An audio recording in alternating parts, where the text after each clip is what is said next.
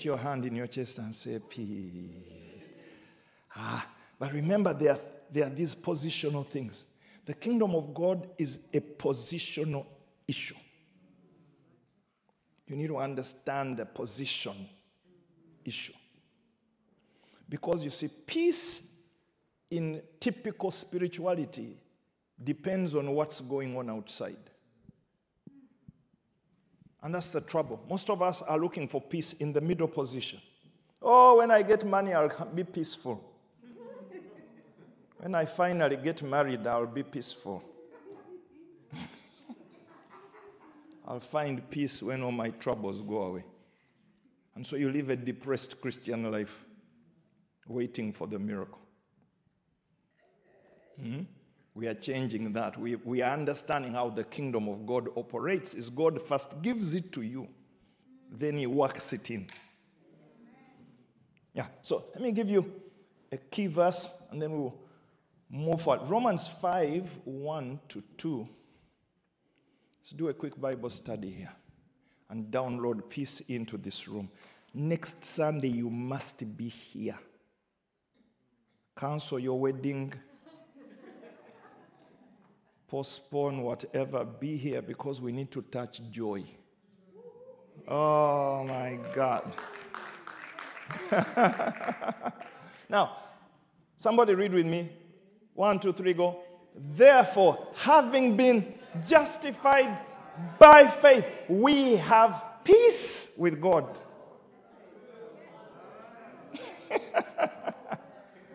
Huh?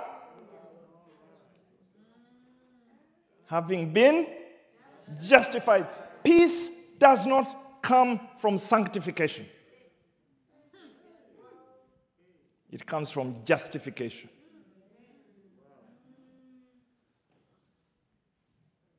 And I need to immigrate my peace from sanctification to justification.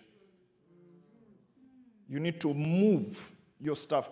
In fact, what we are trying to do is move our entire life. The Bible says the just shall live by faith here. The just shall live by faith. So we need to move our money here. We need to move our peace here. We need to move our marriages here. We need to move our children here. Everything must be moved from process into this place, which is a breakthrough experience you must get as a believer. Otherwise, you are going to be struggling like Elijah and Moses, stuck in processes of spirituality. So believers are constantly fasting.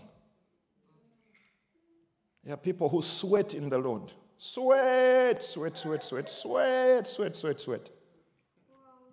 We need to change something. It will happen. You will know it when it has happened. And I tell you, the things that are happening to me now, I can't tell you. I'm not permitted to tell you. But things have accelerated at a terrifying speed. Since I began to more clearly understand the difference between position 2 and position 1. So, shall we read it again? Therefore, having been justified by faith, we have peace with God. Tell your neighbor, I have peace with God.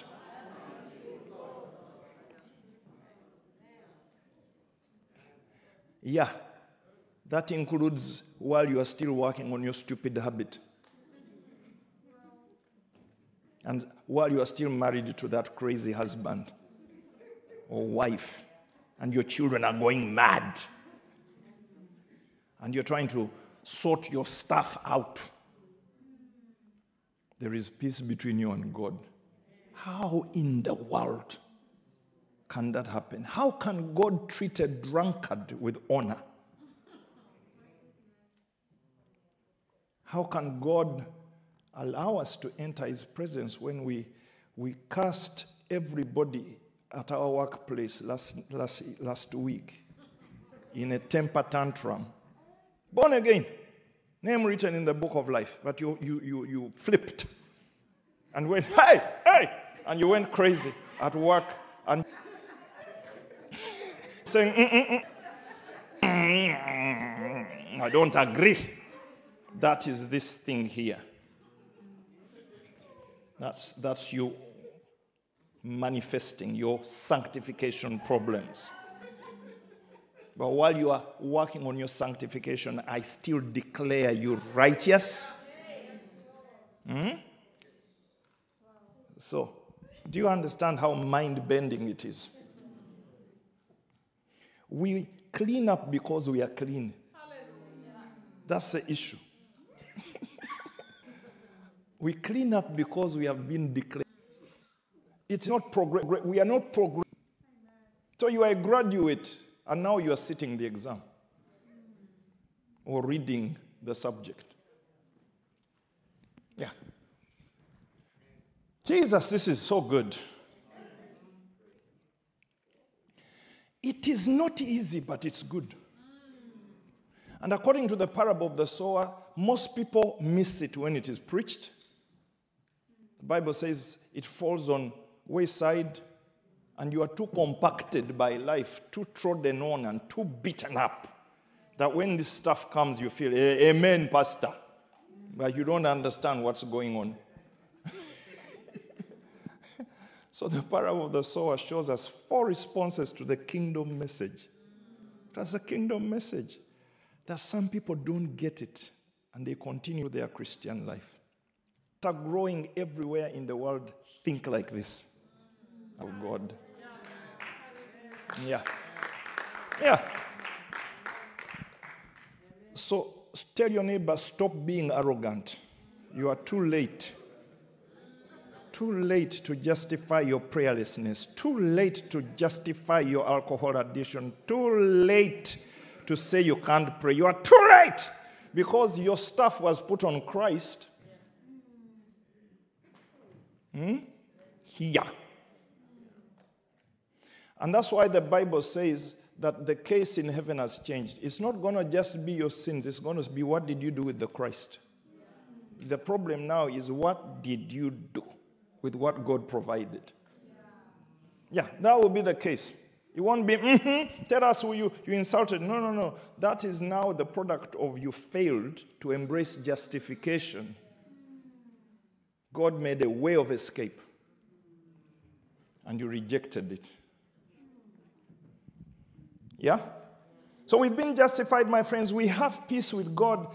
It is so crazy that on the day you have so annoyed God, you can approach him. It's a contradiction. Because me, I know when you annoy me, I need time out. I said, give me 3 days. And let me first get over this.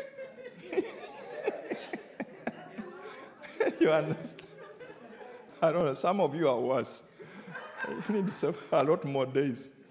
So when there is offense, you can't handle people. But God says, come boldly. Come boldly into my presence. Let's reason together. Though your sins are scarlet, bring them here. Come into my presence. Let's talk over this rubbish. Lift up your hand and say, I have peace with God. You understand? Now, the beautiful thing is when you have double peace. The peace of justification and the peace of sanctification. That one, now we are going next level. Because from there we are talking glorification after that. That's what we explained last time. When you know that you can come into the presence of God because of the provision of Christ, but that you have not held back your obedience, that adds the second level. And now we can flow in the real blessing of God. Really, really, really, we can go to the highest level. Okay, let me try and go through all these many verses that I want to go through. I think you've got the point. I can even sit down. Now, look at Matthew 10. Somebody first say peace. Peace! Come on, guys. You have peace with God. That's where it starts. You start with peace with God. Before we talk about whether there's peace in my home or with my children or in my finances or at my workplace, we need to resolve the horizontal issue. Yeah. And the horizontal issue, according to Romans, is resolved. Hey, my God, God is on my side. God is on my side. He's not fighting me. I'm not at war with God. I am not at war with God. Yes. Yes, there's trouble in my home and there's things that have to change in my brain and my manners must change. But God is not trying to kill me. That's a beautiful place to start. Matthew 10, verse 9 to 13. Jesus sends out the 12 to minister. Matthew 10 says, as they are going, he says, provide neither gold nor silver nor copper in your money belts. No bag for your journey, no 2 tunics, no sandals, no staffs, for a worker is worthy of his food. While Jesus is commissioning us into kingdom ministry, he said, need any supply. When you are on, hey, provision should not be a worry. Provision, my needs according to his, and attend to the mission of God. Supplies will not be an issue. He tells disciples, don't take a belt, don't take sandals, don't take two. Do you understand the level? Do you understand? Some of us walking around saying, I'm not worthy. No. Jesus said, you want to hide? No. The person that I have declared you to be, you are a blessing in the earth. You are a transformer of environments. You are a breaker of destructive powers of darkness. It is a privilege for anybody to welcome me. Hey! Come on! Come on! Come on! Yes. Oh, this is recovering from stuff. Recently, I walked into Canary Wharf, the tower. And you see, when you enter, you immediately feel like you are illegal. Some of these spaces are intimidating. The volume of this place, the reception looks bigger than life. But what is that tower called? It's number 1 something. Canada Square. 1 Canada Square, that tall, the first one that was built. You need to identify you and somebody must be waiting for you and you have a barcode. High security. Have you ever walked into intimidating scissors? Ask whether there's anyone. Viewers will think. So Jesus is not agreeing with your nice humility. Ask whether there's anyone worthy and stay there. And listen to this. Listen to this. I'm taking too long. Next verse. And when you go into a household, greet it. What is the greeting of the Jews? Shalom. Peace. Greet it. Next verse. And if the household is worthy, let your peace come. And if it is not worthy, let your peace return to you. It's like invisible cargo that you carry. Huh?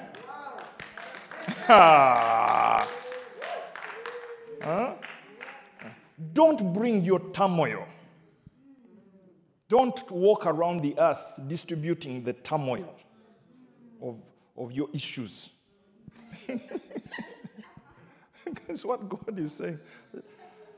According to Jesus, you carry a cargo called peace. It is in there. And some of you are so accustomed to the storm and the turmoil, you are experts at stirring up your own storm.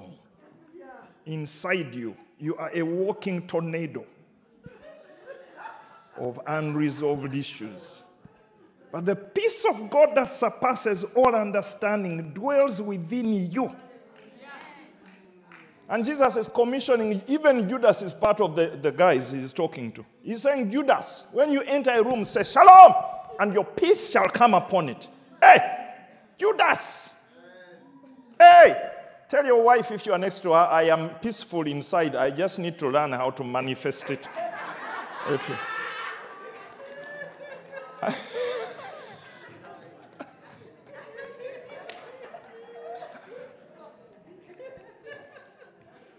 Come on. So, I have learned to stand on world stages, and stand as an agent of peace. Not this survival peace of, I had breakfast and I'm okay. No. I don't know what's going on. But according to the mission of God on my life, I must stand on this platform and speak peace over 1,000 people. And they are looking at me saying, Pastor Lincoln came from London. And Pastor Lincoln is there saying, hey, at home, I need to service the car. Forget the car. Forget mortgage lenders and forget tax people who are looking for you. Stand here, justified. Justified. Declared by God to be an agent of peace. Do you understand? Is anybody hearing me? Liberty, can we do this? Can we do this? Because this is discipleship. This is what discipleship is. Discipleship is learning to do kingdom. So it's not about just MCs and eating together and playing together. If we are not going to enter the kingdom, we might as well go back to Egypt. Can I move forward for time's sake? So, before Jesus gives disciples power, he gives them peace. Because power in the hands of unpeaceful people is a dangerous combination. It's like giving a gun to a madman or an angry man.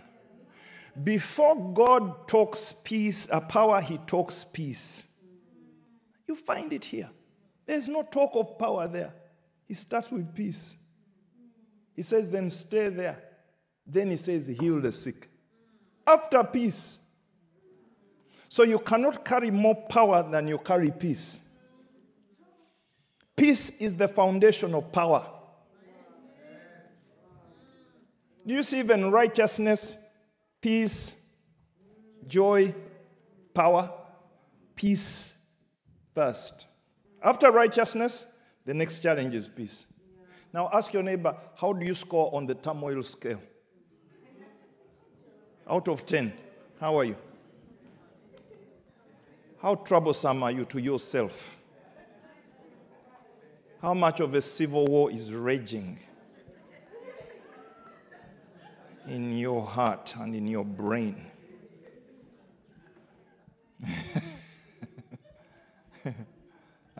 God has given you peace. So today we dethrone turmoil and confusion and pain out of our minds. We have the legitimacy. Isaiah 9 verse 6. What's the time like? Where are we? Okay. God help, give me speed. Isaiah 9:6. For unto us a child is born. I want you to understand the priority of peace. Unto us a son is given, and the government shall be upon his shoulder. Next.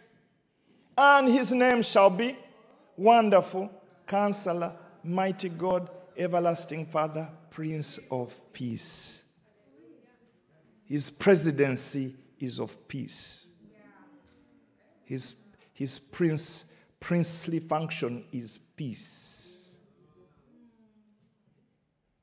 Peace. My friend, peace is more important than you know. And today God gave me authority to disassemble your misery and to rebuke your depression and to challenge your capacity to generate trouble in your own head and your heart. And to know God gives you permission to rest. Blame it on me. Blame it on me.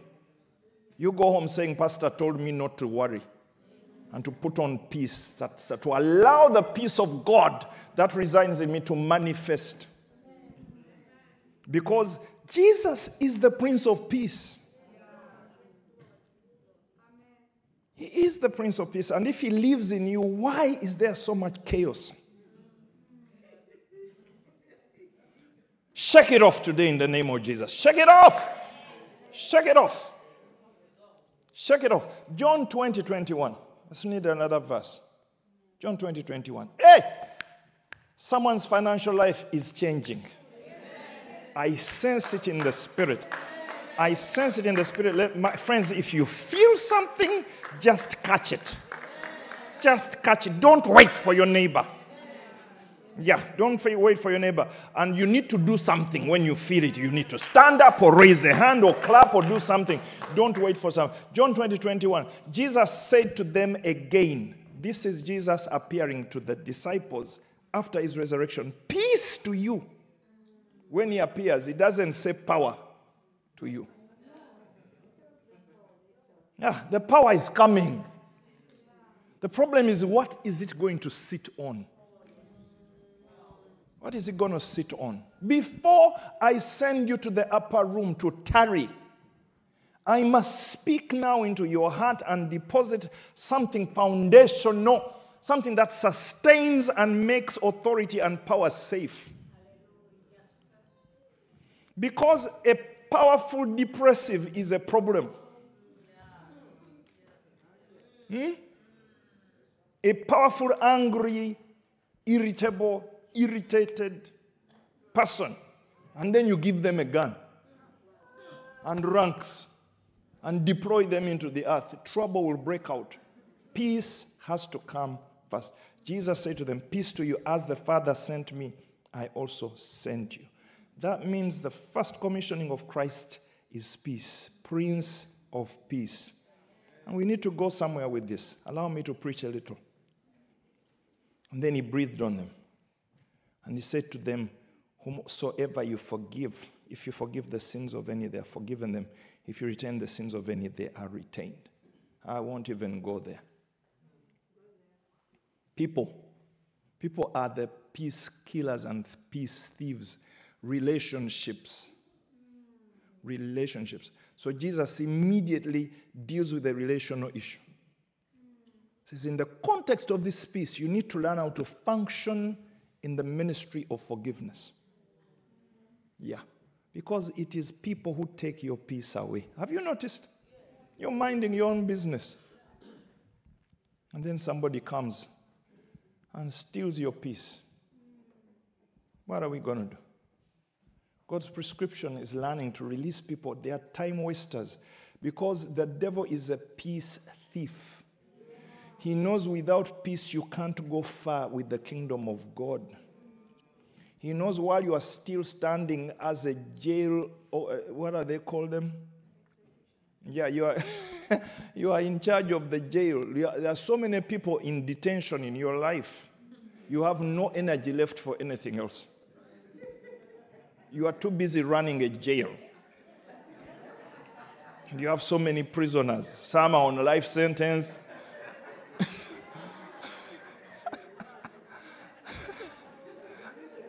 Some are serving two weeks sessions.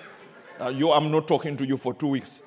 I am unfollowing you, and I'm deleting you, and I'm blocking you. You are too much of a jailer.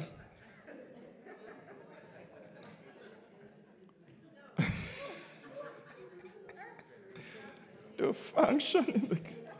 So he breathes on them and says, guys, peace. Step into this thing.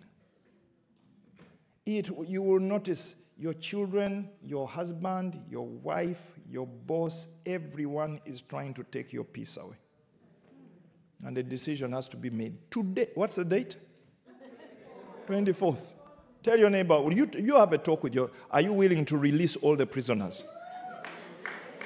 For them to go scot-free. No trial. No, there won't even be a trial. The trial is cancelled. The judge is dismissed. I'm going to release all the people who have offended us because we need to steward something greater than the offense that they brought into our lives. We need to steward the peace of God that surpasses understanding because it is the foundation for the kingdom of God. It's one of the 4 pillars of the kingdom. Oh, but Pastor, you don't know what I'm going through. I know that I don't know. But the scriptures tell you, my friends, that before the wind comes, you need to catch the breath. And the breath says, peace. Close your eyes a second. Close your eyes a second. Today, I dismantle the turmoil and the worry and the anxiety and the panic that has been presiding over you. In Jesus' name, we agree to uproot the spirit of worry and turmoil and confusion. We decide to install and to allow to explode inside of us a peace of God that surpasses all understanding, to guard our hearts and our minds, that the kingdom of God may break out in our lives. Therefore, Father, we release people who have offended us. It's difficult, but we open the jail doors. We let them walk away, because something more important needs our attention and our energy and our focus. Do you receive it, friends?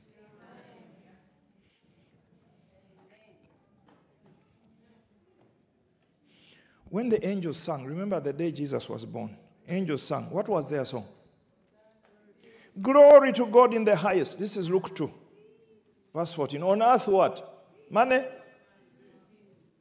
Power? On earth? Peace. Peace. This is the song of the angels. And if it was me writing, I would have said, glory to God in the highest, and on earth money. And breakthrough. No, they say peace. Because if peace can settle, the rest will follow. Peace and goodwill towards men. Wishing people well. Peace and goodwill towards men.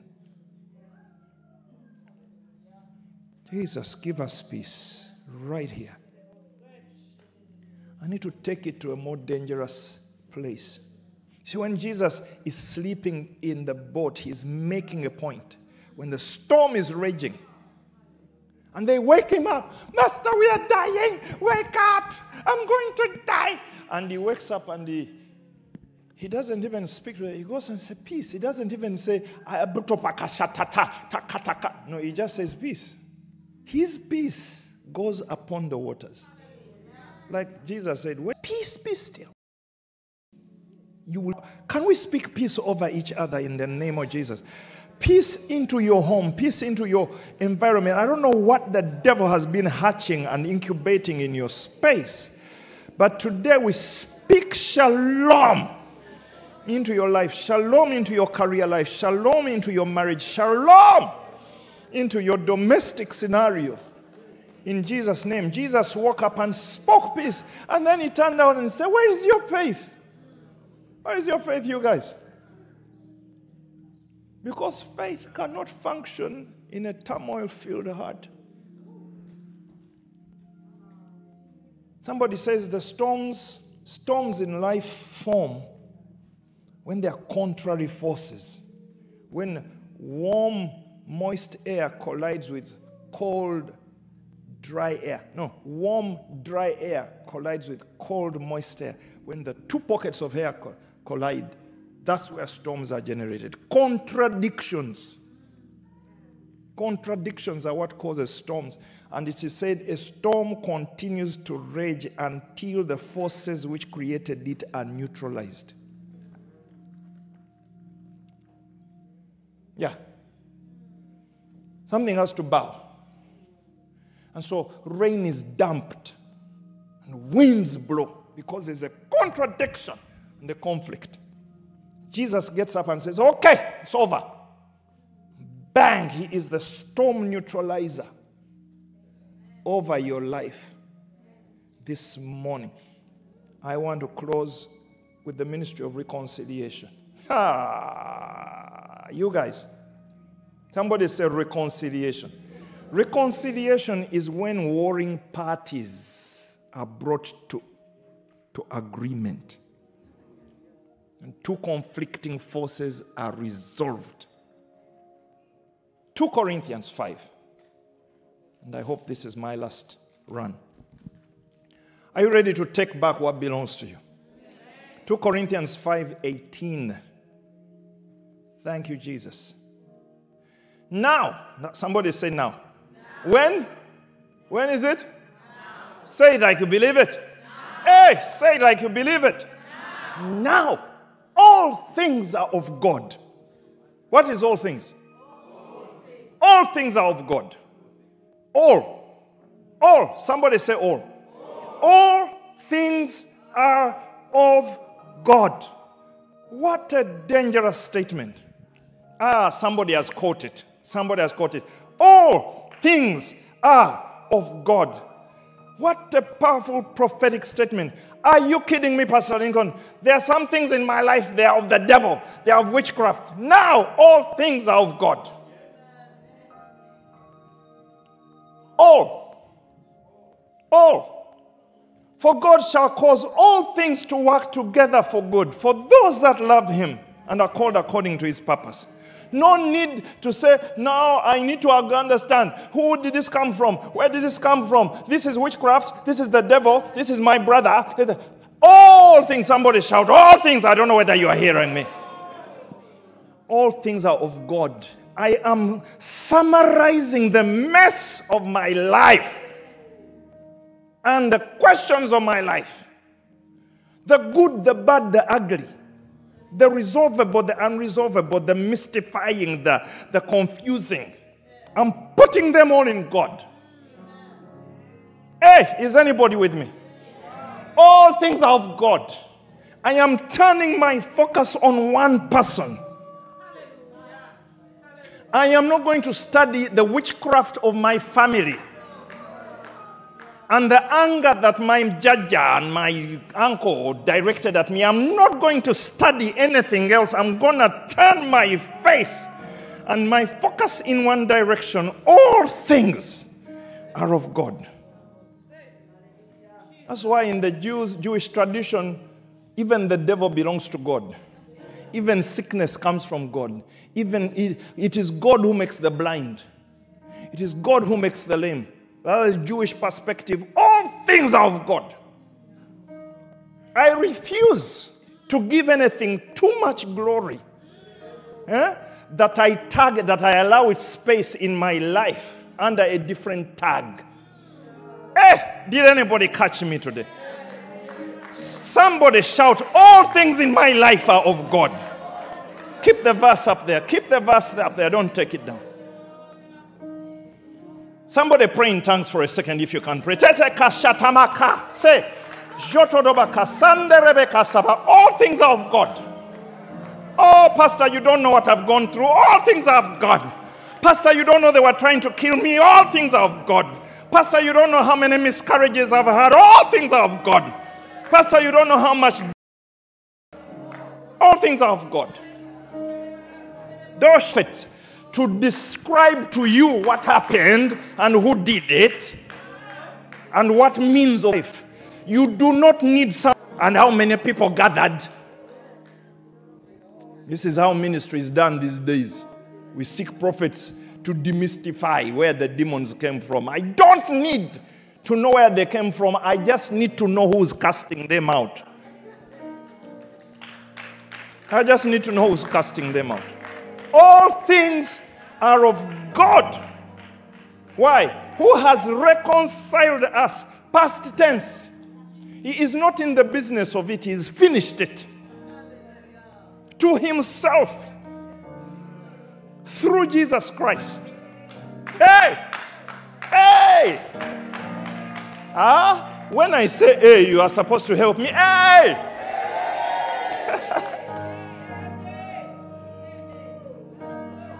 He has reconciled us to himself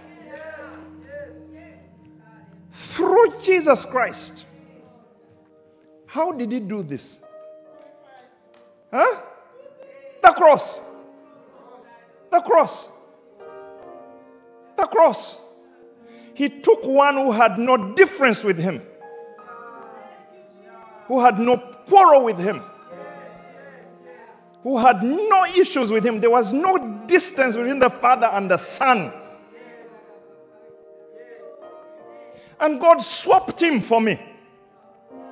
And suddenly Jesus is saying, Eloi, Eloi, lama sabachthani. What has happened? Jesus, wait a minute. I've got to find Lincoln. I've got to turn my back on you because he has to see my face. Do you understand? that God had to abandon his son to find us. He had to start a war with his own son because he was looking for us. And this was not for the saved, for the whole world. For those that will never confess him or serve him. He did it for every one of us. He reconciled. It does not say he will do it when you confess him. No, he finished it. This is a finished deal. Forgive me if I'm shouting too much. Allow me to get passionate. Hey! Reconciled us to himself through his son. Not through a headache, but through a slaughter. A slaughter with blood gushing. And you tell me, oh, they slaughtered 3 chickens. 3 chickens. 3 chickens were slaughtered over your spell, which was done in some... I'm sorry to keep going into witchcraft. There's too much of it in my community. People, Pastor, they killed a whole animal. Can you believe they killed a cow? A cow? Are you comparing a cow to my Savior? Are you... Do you know that God went up the mountain like Abraham took Isaac and put him on the altar and lifted up, and God said, don't do it. Don't do it. Stop. Because I am going to do it myself. On the very same mountain, Moriah, Jesus carried the cross to become a blood sacrifice. Because he knew the kind of issues we are going to go through, we'll need more than sweat. We'll need more than word. It's blood, my friend. Hey! You are not helping me yet. Hey! Hey! God was in Christ reconciling us to... Where is it? No. Through Jesus Christ, and has given us a ministry of reconciliation. Go to the next verse. That is, God was in Christ reconciling the what? Not the church. The whole world. Including my drunken father. Not imputing their trespasses to them. God is crazy. God is crazy. He said, no. They did not sin. It is I who sinned. It is I who committed that sin. It is I who did that. Let me put it on myself, because one of us has to die, and I can't let it be you, because you will not rise again.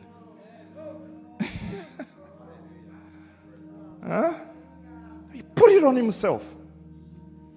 And it is not fair that he dies for it and I still carry it. Not imputing it to them. And has committed us the ministry. He says, now go. I have done it, now go do it. He has committed us the word of reconciliation. So our message to the world is they are already reconciled on the other side. God has removed all enmity between him and man. I am so sorry if that confuses your brain. What will send people to hell is not enmity. No. It's the fact that he paid the bill of reconciliation and it was rejected. That's what stirs up the fires of hell. That somebody purchased such a great salvation and we can't get it. We miss it. We don't declare it to others. But God finished it in Christ. There is peace between us and him in the heavens. Now he says, now please go tell them. Go bring them. Bring them as they are. Bring them as they are. The word of reconciliation. What is reconciliation? Removing difference. Removing difference. Now, my wife, come here, my darling. Now, I told you every morning I first watch her dress. Because I say, I need to find a color in my shirt which shows we came out of the same house. It's not always possible. It's not always possible. But you see, I'm trying to be the same as her. I'm trying to reconcile. Remove difference. Remove difference.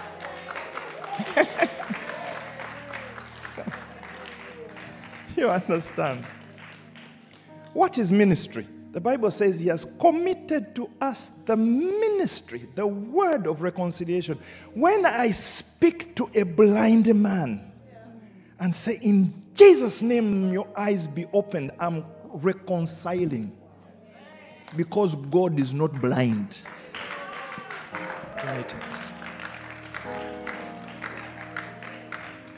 It is not about, oh, I would like to see colors. It is not about colors. It's about the fact that he is not blind. He is not depressed. So when you come here with your depression, I must reconcile you to him. You understand? When you come sick and he is not sick, there must be reconciliation. So God was in Christ reconciling the world to himself. Everywhere he went. Dead people, get up and walk. Blind eyes, open and see. He was reconciling. Hey! Can you see your reconciliation? Stand to your feet. We have to close this service.